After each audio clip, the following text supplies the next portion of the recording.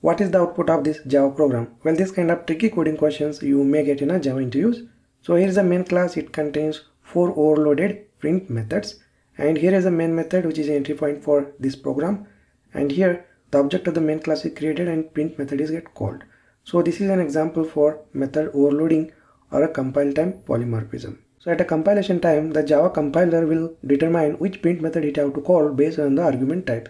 So here is basically the order. Java compiler will first look for the int primitive type, and then long primitive type, and then integer upper class, and then variable argument. Well, if I run this program, it should call the print method. It takes integer type as an argument. Okay. Next, if I comment out this, and if I rerun the program, it should call the print method. It takes long type. Okay.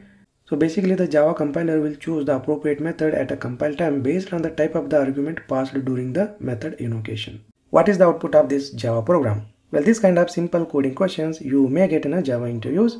So here is a main class. It contains 3 static blocks, and here is a main method which is the entry point for this Java program. So here you can see there are 3 static blocks. Each block print the numbers 1, 2, 3. And this static block is executed when the main class is loaded by the JVM.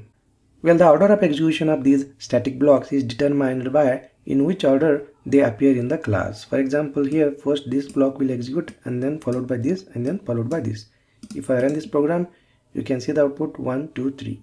Okay, so these static blocks are basically executed when the class is loaded by the JVM, and each static block is executed in the order they appear in the class. What is the output of this Java program? Well, this kind of simple coding questions you may get in a Java interviews. So this program contains 3 classes: class A, class B, class C, and each class contains a instance initializer block. So notice here, this is not a static block. This is the instance initializer block, and this block will get called whenever we create object of the class. And notice here, this is a inheritance hierarchy. Class B extends class A, class C extends class B. And here is a main method which is entry point for this program, and within a main method the object of the class C is created.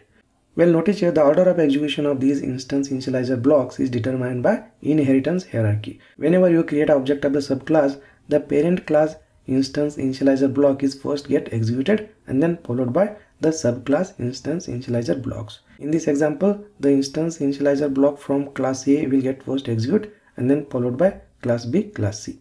Okay, so if I run this program, you can see the output 1, 2, 3.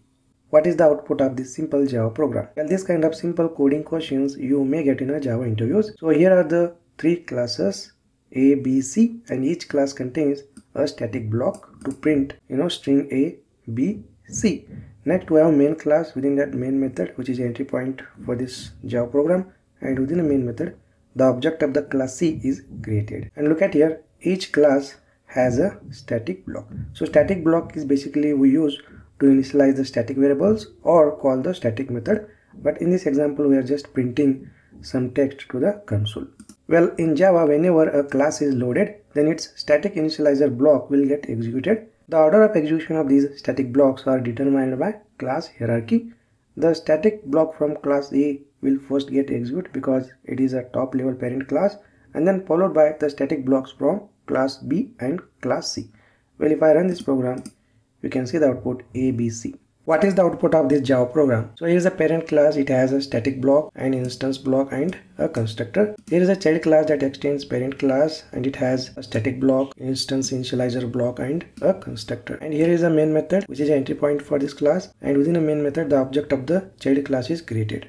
Well, first we need to understand the order of execution of static block, instance block, and constructor. Well, this is the inheritance.